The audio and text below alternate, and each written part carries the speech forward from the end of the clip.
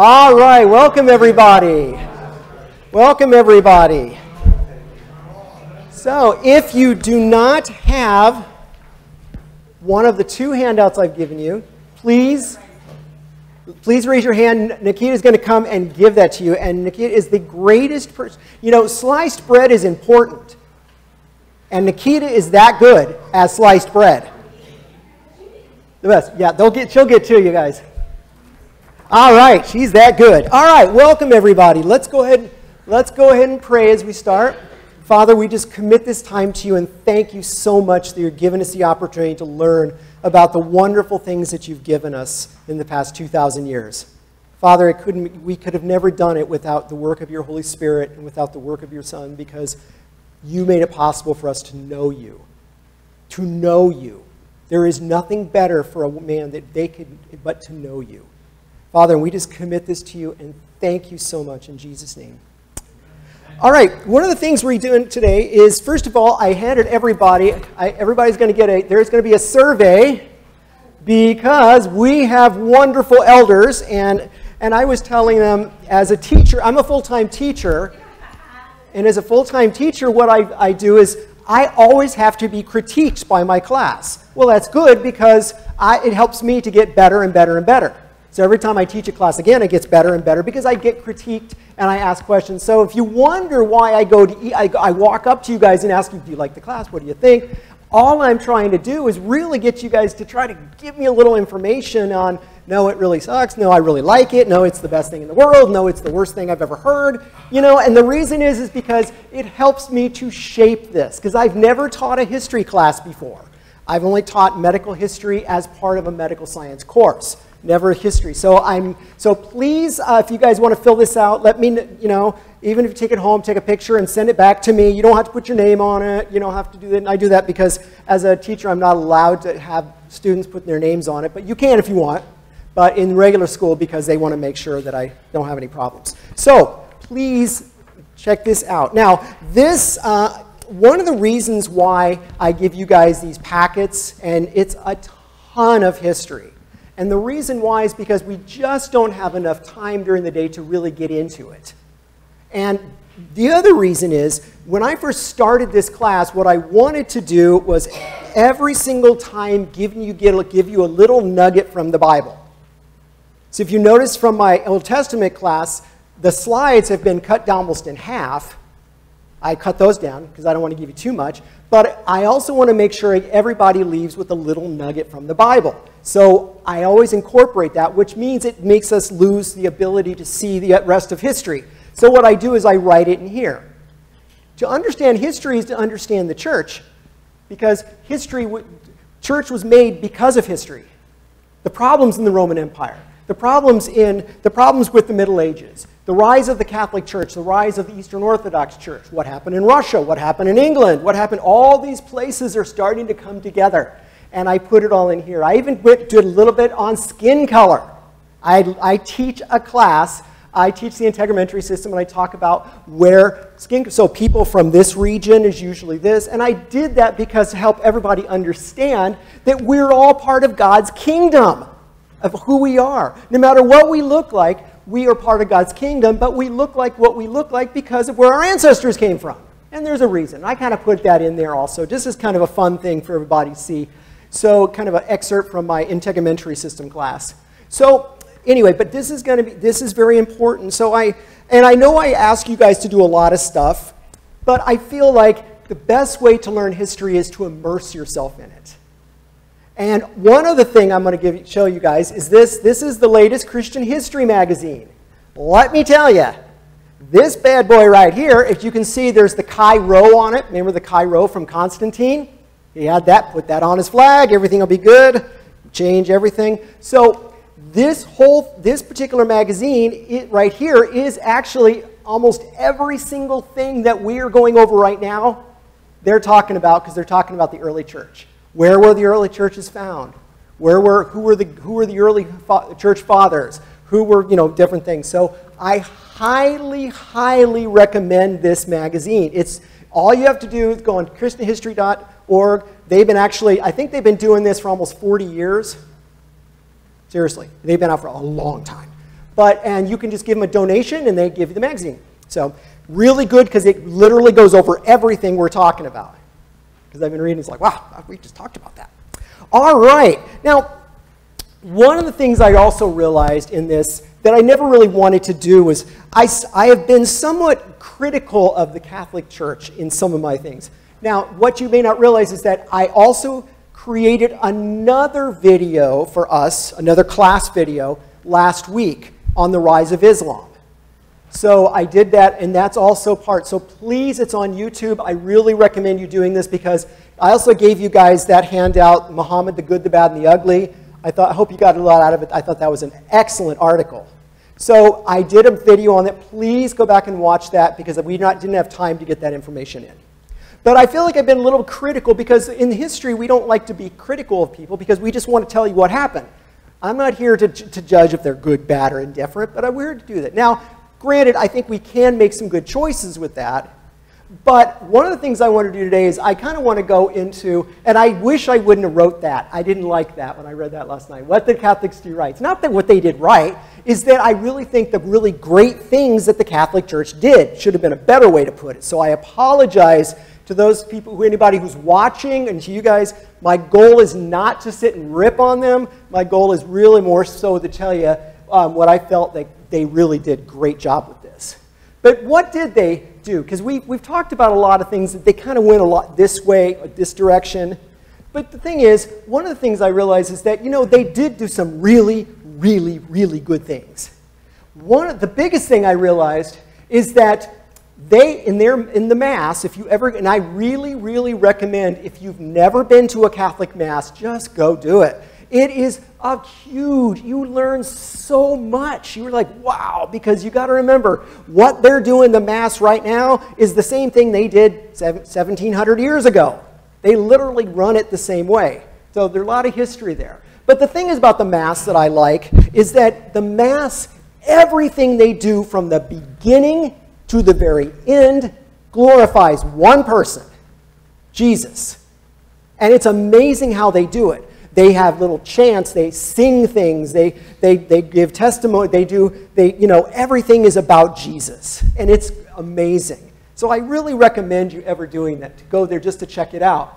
So everything is about Jesus, and also the other thing the whole Mass is about is a communion. Remember the early church, 100 AD, we talked about the second one, that communion was the central role of everything in the early church. Communion was extremely important because it basically tells us, helps us remember what Jesus did for us. So they did that. So, and Paul says kind of the same thing. For he says, I resolved to know nothing while I was with you except for Jesus Christ. If your church or anybody's not teaching about Jesus, if Jesus isn't the central theme of everything, now granted, that doesn't mean we don't read the Old Testament, because how do we learn about who Jesus is? It's from the Old Testament. We learn about why we need Jesus, what brought us to this point. That's important. But the second thing, may I never boast except for the cross of our Lord Jesus Christ, through which the world has been crucified to me and I to the world. When we become Christians, we become part of the church. We become Christians because God comes and lives in us. It's an amazing thing what God does. Just to realize that God loves me. Remember about the Islam? They don't know God. God's like this distant thing for them. No, God doesn't talk to them. God doesn't care about them. God doesn't really do anything. You just do what I tell you to do and everything will be okay. That's really sad because our God, He wants to know us. That's amazing. Jesus said, now this is eternal life. What is the eternal life means? This is the greatest thing that it could be in all eternal life. That they may know you, the one true God, and Jesus Christ, His Son. So the one thing the Catholics did really was phenomenal in the Mass is that's all they do is point to Jesus. The other thing they do is state the creed. I love the creed, and we went through the creed in great detail because it's so important. It is basically what we understand. It is the basic tenet of our faith. And I love that every time you go to a Catholic service, they say this. And the reason why they say it's just a reminder of who they are. So, but the problem is that the Protestant Reformation, which did some good and bad things, is it changed all of that. And we're going to be going to the Protestant Reformation in 2 weeks. Okay? We're going to go into what led up to it next week, and then we're going to start in it. The Protestant Reformation, there were some good and bad things. One of the bad things is that they based everything on tradition rather than the actual Bible. That's never a good thing. But the good thing is their traditions there's always good things in traditions. Now, I know most Protestants, we don't like tradition because we think, well, it's like Catholic. But I think we got to get out of that idea. Just because a church, kind of went the wrong direction and used everything in tradition doesn't mean traditions are bad.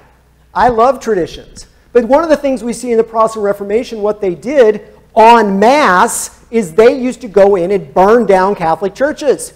Seriously, in the 15th and 16th century. They looted and burned the artwork. They burned the statues. They burned everything. And it was, even Luther was just like mortified. He was like, my gosh, this is not good. Not a good thing, because you can't just go and destroy something because you don't like it. But we can learn from the Old Testament how to understand Christian history. The one thing I love about the Old Testament is that it tells you the whole story. It doesn't mess around. Everybody, David, Abraham, Moses, Solomon, they've all been shown to have big good traits and bad traits. And it really, if you want to understand sanctification, which just means how God creates us into his image, read those guys. Because he takes you learn this, watch their whole life as God creates them into his image. David was, like Jeff's teaching, David is a phenomenal thing about sanctification like we learn now. Because David you can watch from the very beginning and how God grooms him and gets him ready to be king. Paul states that everything was written in the past was written to teach us that through endurance, through the scriptures, we might find encouragement. And the thing is the same with Christian history. We can learn from the good things and the bad things. We've got to know both. History should never be deleted. Don't get rid of history. Don't get rid of certain parts of history. America has good, America has bad. We need to teach both. But if you just teach the bad and not the good, or just the good without the bad, you're not giving the full story. And we can't learn from it. So, next, guys, now let's talk about the church fathers.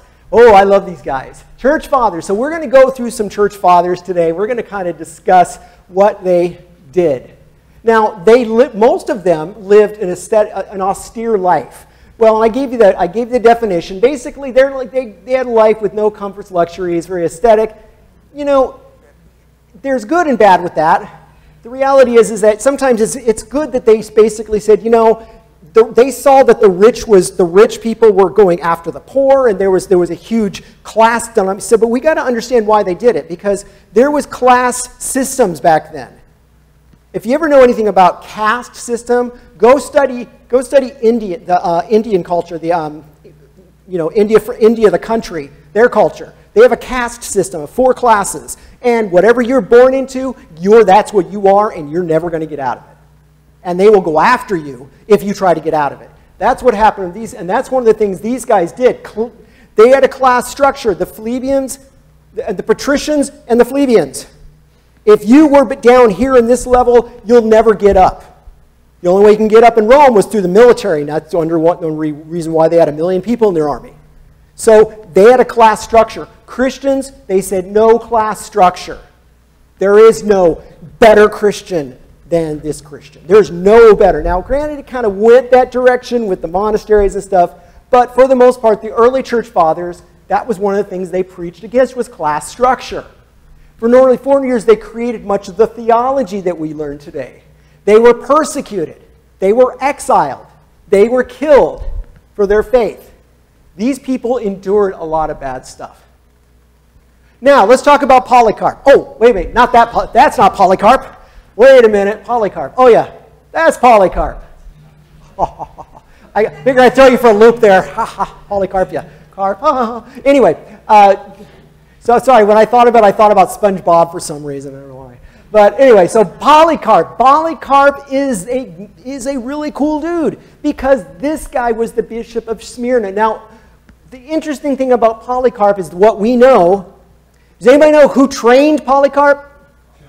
John, yes, John the Apostle trained Polycarp, which means, so this guy is what we call a second generation apostolic father. So this guy was the first guys after the apostles, but he's also one of the first people to be killed, martyred. And interesting thing, he was martyred in the arena. Now actually he said a bunch of interesting things. First he says, if you think I will swear by the genius of Caesar, then you don't know who I am. Hear me clearly. I'm a Christian. He proclaimed it, and they were calling him an atheist. And what he looked and he pointed to the crowd and said, no, you're the atheists. You don't believe in the one true God. This guy was pretty bold. Sadly, they burned him at the stake, but I'm telling you, he is a good guy to look to. What we should do is give kids these kind of cards. Forget the sports figures. Sports figures who beat their wives and drive drunk and all these other things or do bad things. No, we should give sport cards for the kids for our church fathers. Who do we look up to? Yes, we look up to these guys. Irenaeus. Irenaeus was another early Christian. Now he was not trained by this guy could be considered a third generation church father. But the thing is, he was basic bishop of Lyon, or Lyon, I think they say in France, which is in Gaul. If you ever heard the word Gaul, it's not like a stone in your system, not a stone in your gallbladder. It's actually a place in France. It actually is France. So, his greatest work was against heresies. We actually looked into some of that in the very beginning of the class when we went through heresies on Gnostics. He was really outspoken against Gnostics. Remember, the Bible talks about Gnostics. John mentions it, and also in Revelations it talks about it. So Gnostics was a very big problem, and he wrote the book on it. He was amazing. Cyprian. Now, we've been going through Cyprian. Everybody knows Cyprian by now. The guy wrote on the church. He wrote a big thing on the church and everything, and he had some good ideas with the church. He was the bishop of Carthage. If you want to know where Carthage is basically North Africa. It's like right over here, like Western North Africa. So he's in Carthage. Basically, this guy really wanted to try to, get people to focus on the church. Now, next week, what I'm going to do is I'm going to be writing a little bit on, instead of writing all the history, I'm going to be writing a little bit of what the early Christian fathers had to deal with creating a kingdom of God. It was very difficult creating something from scratch. Going from a pagan society, the polytheistic pagan society, to a monotheistic society focused on God and his ways. Very difficult. But the thing is, one thing that I do say that Cyprian did, I think, was a little too much, is he started giving too much power to the bishops, too much power to the people that were over in the church, and that kind of went into a bad thing. I don't think he meant to do it, but it kind of happened. Jerome, Jerome,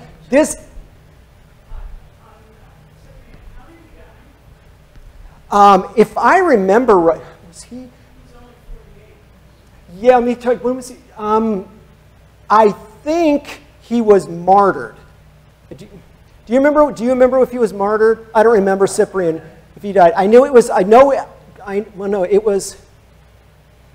remember. I think he was martyred, but it was during one of the martyrdom things. So, and I know that I think also we weren't talking about Clement, because Clement I think was.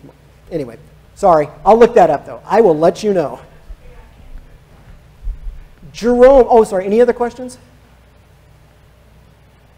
So Jerome, this guy wrote a lot. This guy, man, he must have had writer's cramp. My bus driver, we had to go on the bus, and we spent 45 minutes on the bus to get to school because we lived in the mountains, so we had to go to the school. My bus driver, every time they want to kick you off the bus, they made you write 100 sentences on why you got kicked off the bus. She's like, he used to tell us, you're going to give you writer's cramp. Well, the thing is, this guy must have got him, because this guy is one of the most prolific writers. The guy wrote more than almost anybody else. He wrote so much stuff. I mean, it's funny. I actually got a new book, and I got it for free, but it's basically all stuff on Jerome and everything. And the guy had to have wrote a good 1,000 pieces of literature. I mean, and he got to remember, he didn't have a typewriter. He used pen and ink, a quill. Guy wrote a lot. Now, the thing about it, he was really one of the most learned men. Very smart guy. But he also wrote the Vulgate, the Latin translation. So now remember from the intertestamental period, what was the translation that changed Judaism and Christianity? Remember the intertestamental period? What translation changed Judaism and Christianity? The Greek translation, yes, yes. Okay, so the thing is, just like that, they needed a Latin translation because the Latin translation from Rome was speaking Latin. Gaul was speaking Latin. They're speaking Latin there. So there was the Greek side and you got the Roman side. So in Rome, they needed a Latin translation. That translation lasted, people used it for over 1,500 years. It was very good. And one of the things that got them to stop using it is people started creating the Bible in their own vernacular. Meaning that they have an English Bible, a German Bible, a French Bible. That's one big thing that changed from there. Now, he was a grump. Now, it's interesting because Tertullian was a grump. Jerome was a grump. And John Calvin was kind of a pompous grump. Now, here's the thing. These guys were really, really smart. Now, and I know this, and Jackie's finding this out. My sister Jackie is finding this out about me. I get to the point where I'm so loaded with stuff in my head. She can see I can just I go in, I'm just swimming with all this stuff in my head because I'm trying to think. I'm thinking and thinking and thinking 25 hours a day. But the thing is that I can, these guys were so smart. They probably just didn't get along with people. They just didn't understand things. And I just really think that I kind of feel that way because, showing up at a wedding in shorts like I did was not the best thing to do. So, because I wasn't thinking. Because I was focusing on class and everything else. So, true story. Not good. So I can feel for these guys. All right. Ambrose. Now, Ambrose reminds me of Jeff, and our pastor/preacher. I say pastor/preacher because people are watching on YouTube. So I want to let you understand not everybody knows what a preacher is. So, pastor/preacher. So Jeff, man, I'll tell you, the one thing about Jeff that I love, love, love is the guy is a statesman. Man, that guy can be, everybody feels like, oh yeah, Jeff, I understand Jeff. Yeah, I understand. He really gets along with everybody. He does a great job. I'm highly honored, and I learn a lot from Jeff. That's what Ambrose was like. He was actually a politician before he was a Christian. He was a politician, so he was able to get along with people. So he was one of the guys that in the very beginning kind of went to the emperor because the church and state was mixed. They didn't have a difference. I talked a lot about church and state in here. And we're actually going to have a teaching on it in a few weeks on church and state. But the church and state was mixed, so he was able to go because he was so good talking with people and talking with leaders and everything. He was good, so he was a good gap between them. Especially, and I also mentioned here, that one of the problems that we had in the beginning is that a lot of emperors became Arian. Remember Arianism? Christ is down here. So a lot of emperors became Arian, and he had to fight against that. So he also taught Augustine, whatever you want to call him. Let me tell you, the guy, that's pretty awesome because Augustine, one of the greatest church fathers of all time. So, all right, one other thing about Ambrose. Ambrose took Jesus' command very seriously about taking care of the poor. Let me tell you, one thing I love about this church, and I've just recently learned that, boy, the backpack program is amazing. And it is giving to people. Let me tell you, I really don't want to be thought of as the church that has the correct name. I don't want to be thought of as the smartest church. I don't want to be thought of as, they're just the most learned church. No, no, no. What I want to be thought of by non-Christians is they're the most giving church. They're the most kind church. They're the most loving church that I've ever met. They welcomed me. They brought me in and helped me. Wow. And that was his idea. If I go to heaven, I would love to find out, or if I ever find out what non-believers think about us, I would love for them to say that we're the most loving church they've ever been to, kindest church we've ever been to, giving church. And because of all those backpacks, I'm hoping that's exactly what people see. And they come to know Jesus because of it. He actually melted down some of the golden stuff because they had like the offering plates and stuff and communion stuff. It was gold. He melted it down to actually free some people that were kidnapped. The guy he said, forget it. And they got mad at him. What are you doing, melting the church's stuff down? He goes, why did she worry about that? It's God's stuff, and people need it. So he was like, yeah, so good guy. All right, Augustine. I love this guy. Augustine, his guy is, nobody is like Augustine. He wrote some great stuff. Prior to Calvin, he was the first guy to really produce a good exegesis of theology. He really described theology. I don't agree with everything in his theology, but I think the guy was amazing in what he did. He wrote City of God. All right, Athanasius. This is my favorite church father. I've told you guys this many times. This guy is amazing. He is my favorite church father. He had the campaign against Arians. He was the campaign against Arians, okay? He also is the one who to first proclaim the 27 books. He actually helped put the Bible together.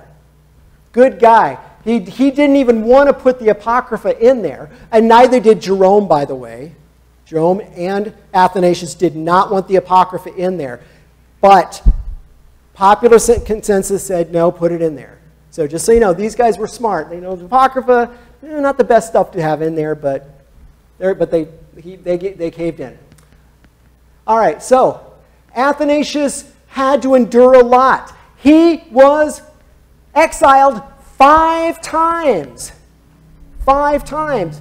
All because of Arian emperors. Emperors that were Arian. That was a big problem. He's the guy who wrote about him. He was exiled 5 times. But one of the things I do want to tell you guys, and I was just, again, listening to this last night, one of the greatest books, if there is one book I'm going to tell everybody you need to read, it's On the Incarnation by Athanasius. Do you want to understand who Jesus is, why Jesus came, why God sent Jesus, why God needed Jesus in the first place, everything you ever want to know about Jesus, this guy, when you've heard the say, he wrote the book on it, well, literally, he did write the book on it. This is a guy that did write the book on Jesus. And let me tell you, I was just reading it last night. The good news is, this book is F-R-E-E online. You go, it's the right price. It's free. So there's PDF, you can read it. Also, if you have Audible, it's free on Audible. But let me tell you, I have never read anything that's that awesome, how he explains things of why we needed Jesus to come, why man's sin came about, what God saw with us when he created us, why did he put the tree in the garden, why did he, oh my gosh, the guy, he's just amazing. So I highly recommend it. All right. Fall of the Roman Empire. Now, this is the bad boy that caused it all. This guy caused all kinds of problems. I wrote a lot on that in here. I go into a lot more detail in here than I do on here because I can do that here. I have more time to do that. So, one thing to think about it, that first of all, when Rome fell, only half of it fell. To say the whole empire fell is not true. Only half of it. The western half. The eastern half was, remember, Constantine was in Constantinople by this time, in modern-day Turkey. And just to help Jackie out, Turkey is actually a country that's different than Italy.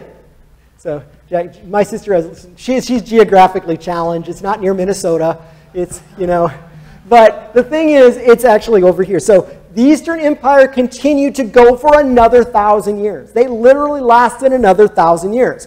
The Eastern Orthodox Church came out of that.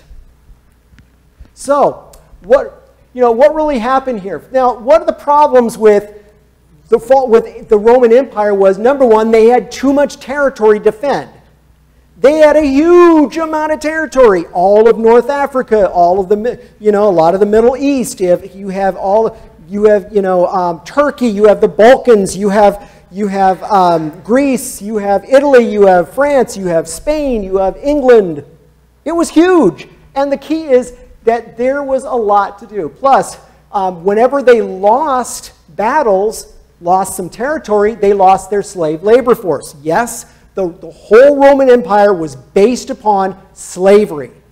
The slave empire, who do you think built those Roman roads, those Roman aqueducts?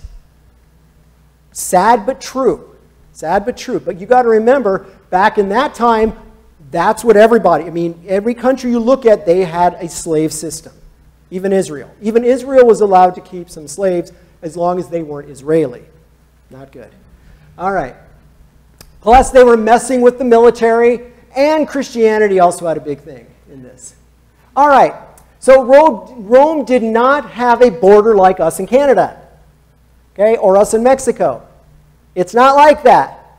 The border that they had, everybody hated them. So it's almost like Canada absolutely hates us, and we have to live here, and all they want to do is wipe us out.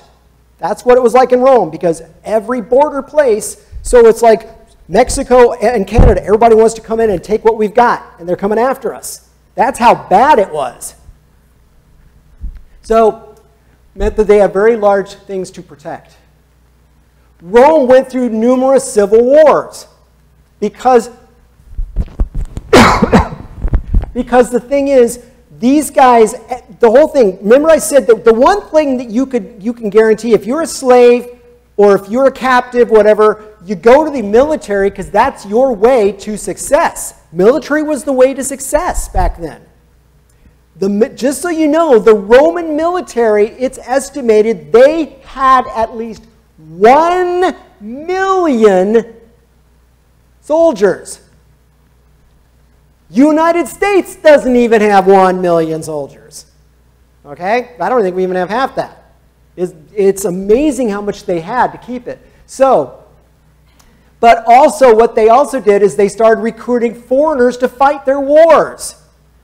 Well, they couldn't do it anymore, so let's see if these foreigners, and what they would do, stupid Rome, just like stupid US, they would make them promises. Hey, come fight our wars. Actually, I wrote a song called Imperial, and that's one of the things I put in there. Come and fight our wars. The people shouted out with glee, woohoo! And maybe one day we'll let your people go free, I wrote in this song. But that's exactly what these guys did. Maybe one day we'll let you free. And guess what they did? Nope, they didn't. That was a big issue. They did not live up to their promises. Not a good idea, because these foreigners just so happened to be good fighters, and they were kind of mad about it. I don't blame them. So it caused them to turn against Rome. So Christianity also helped in its downfall, because the whole thing is, it was a pagan system. It was a system, about polytheistic system, and it wasn't good. And Christianity came and shook all of that up. It really challenged all the things and the ideas of the Romans and everything, and it caused problems. But the reality was, they were having problems even before Christianity got here. And that's the whole reason why Augustine wrote City of God, was because they were having problems prior to us getting there, the Christians getting there. They were already having an issue. Just like to say that America fell because of this reason. But no, America, everybody's going to fall. But it's going to be over years and years and years of misuse. And that's really what it was. So the thing is, though, one of the things that also traces is like Arianism and the Donatism. Donatism was a big problem in the early church. They're very hardcore believers. They're the people, if you sinned, they kicked you out of the church and you're not coming back. Not everybody liked the Donatists too much. We also see this played out because what happened because of the fall of Roman Empire, Islam was able to rise. And again, if you want to understand, it's not a good religion. Okay? And there's no comparing Islam and Christianity. The video I just did last week is all about, I should say half of it is about Islam. what Islam did, what people like to think that we have the same God as Islam. No, completely different gods. So Islam was a very big problem. So City of God was written. Now on the 24th of August 410, a guy named Alaric sacked Rome. Now when I say sacked, that's the nice way of saying came in, raped, pillaged, and I'm not kidding when I said raped and pillaged the city. Okay? And people thought that was the city. They called it Rome the city of God because it was the pagan city of the Romans.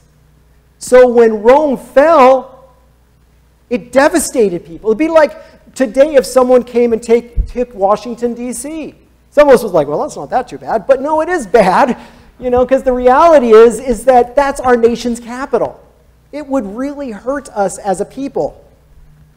So this shocked the people, to say the least. Augustine wrote his book about this saying, and I'll tell you the great thing about Augustine's book, City of God, he's saying, look, the key is looking to the God in the future, what God does for it. It's not the city we live in, it's not where we live, because here's the point. America will fall too. Everybody falls. It's just the way it is. But the key is what Augustine was saying is let's look to the Creator, the master craftsman, the one who did everything. Let's look to him. So the city responds to Rome is doing politicians, what they were doing, they were scrambling, and what politicians were doing was pointing at the Christians saying it was your fault, the Christians did it. No, come on. No. I think we've covered enough to say, no, that's really not true. So, and he basically pointed out ultimately it was Rome's fault. So to the Romans, Rome was the city of God, but to Augustine, God's city was eternal. No matter what happens to us on earth, God is our refuge. Heaven is eternal. Regardless of what we have, I promise nothing we have down here is going to be as great as it's going to be when we go up there. Okay? Regardless of what we go through. And what do you think people die for their faith for? Because the reality is they die for their faith because they realize what they have is something better than, and what they're going to receive is something better. So what we need to do is we need to put on the full armor of God. We've got to be ready. I'm not being a doomsdayer. I'm not saying, oh, he's going to, this is what's, no, I have no idea what it will happen. I guarantee it, because it always does. But the key is Christians need to be ready. Okay? On the day of trouble, who do you think the world's going to look to? Think about 9/11. How many people went back to church after 9/11? I always love this picture that I saw when I was in the military. I was in Desert Storm. I wasn't in Desert, I was in Okinawa during that time. But Desert Storm, when Desert Storm was then, what they did is when they were about ready to go in and fight the war, there was some pastors, preachers, whatever you want to call them. They were there, and what they were doing is baptizing people. I saw the video, saw the picture. The line was out. The line for people to be baptized was just forever in the desert.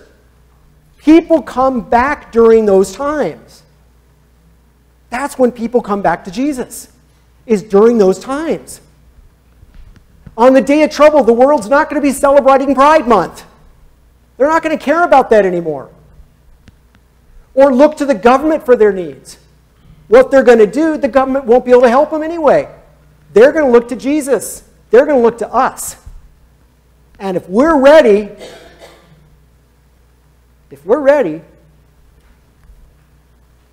we got to make sure we're prepared. Not just for ourselves, but for others. Matthew 25, 1 and 2. At that time, kingdom of heaven would be like 10 virgins who took their lamps and went outside to meet the bridegroom. 5 of them were foolish, 5 of them were wise. Someone tell me, why were they wise? What makes them wise? Prepared with what? Right, but prepared how? They had extra oil. They were prepared. They were waiting. They were ready to wait. They're like, okay, we're good. We can wait all you want. Wait all you want. When I was talking to you guys last week about that book, Hind's Feet in High Places, it was the very beginning of the story, Much Afraid, and Jackie loves this book, it's such a great book. Much Afraid had to meet the shepherd, but she got caught up with all these problems, and she couldn't get, so she was so afraid the shepherd was going to leave. But that's the key, is that we've got to be ready when we're going out, because if we were prepared, then when the people and the problems come, like for instance, like I said, 9/11, the church is, I don't know if this church, I'm sure this church probably grows after 9/11, but I know a lot of churches grew after 9/11 because they're like, wow, this is bad. If they can get them, they can get me. So the key is, I want everybody to know, let us get our lives right with Jesus and be prepared for whatever the world throws at us. Because that's what we're here to do as Christians. We need to be the light. Again, I want non-believers to say of our church, they are a loving church. I want to go because I see Jesus in that church.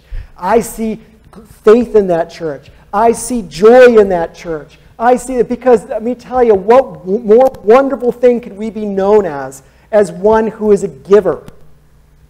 Okay? Is there any questions?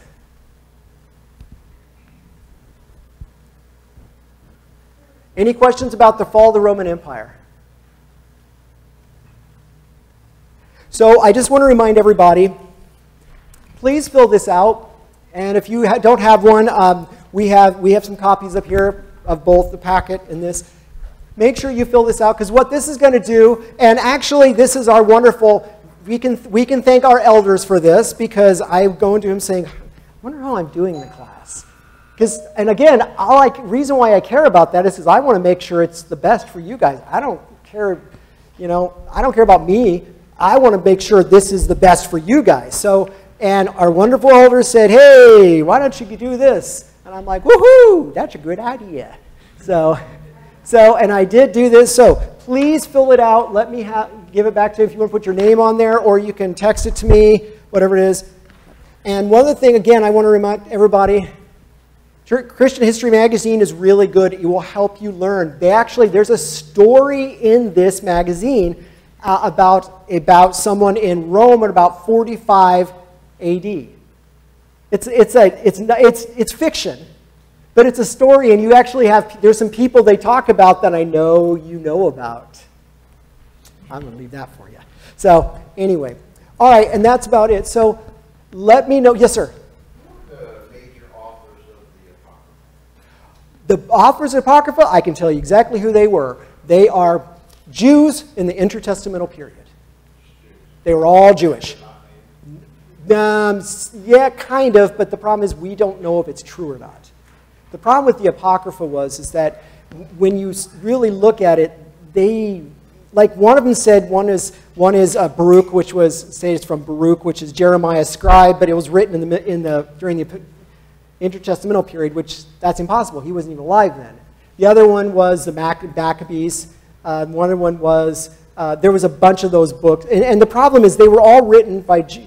But again, the key with the Apocrypha is, what do the Jews think about it? Because they're the ones who wrote it. They don't even agree with it. That's the key with the Apocrypha. The Jews don't even agree with it because it's just not historically accurate. And the problem is because it caused so many problems in the church. Again, would be, the ideas of purgatory, praying for the dead, everything else. They finally just got rid of it. They didn't, but what they did in the Maccabees was wrote about praying for the dead, and it was just a written story in the midst of this whole thing. And again, some of the early Christian people, they read that and it's like, oh, okay, praying for the dead, oh, okay, but not good. Any other questions? One other thing I will mention to you guys, and this is going to be it, I will stop talking after that. Is that okay to say that? Depression video? Is that? Okay, so I put out a video on depression, and it's on Right Now Media. Is that where it's at? Okay, Bob, or the elders know how to get there. They can get you there. But I highly recommend it if you or your family members have depression. I wrote it clinically and also scripturally. So when I teach it in school, I don't put the scripture in there, but I give the clinical stuff. For you guys, I give not only the clinical stuff, but the scripture. So I tell you what's going on in the brain, why it happens, what medications do to your brain, how we need to work with it, how to deal with it, how to manage it, what to do to keep yourself from getting depressed. So please let me know if you like it, and I'm planning on doing more after that. All right, guys, thanks so much. Have a good day. Make sure you get your copies.